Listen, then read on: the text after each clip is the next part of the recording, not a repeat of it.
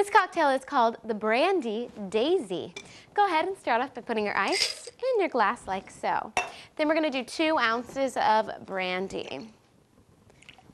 2 ounces. This is your only liquor in this cocktail, so you can always add more if you wanted it to be stronger or take away if you didn't want it to be as strong.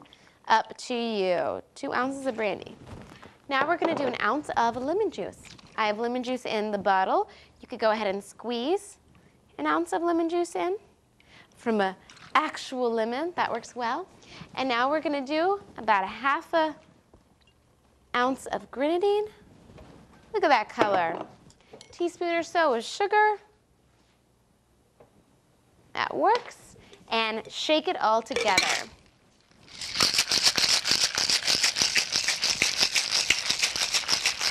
With the grenadine and the sugar in here, you're hardly going to taste the brandy. Get your cocktail glass out.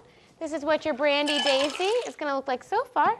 Go ahead and garnish that with a cherry and an orange slice, otherwise known as a flag.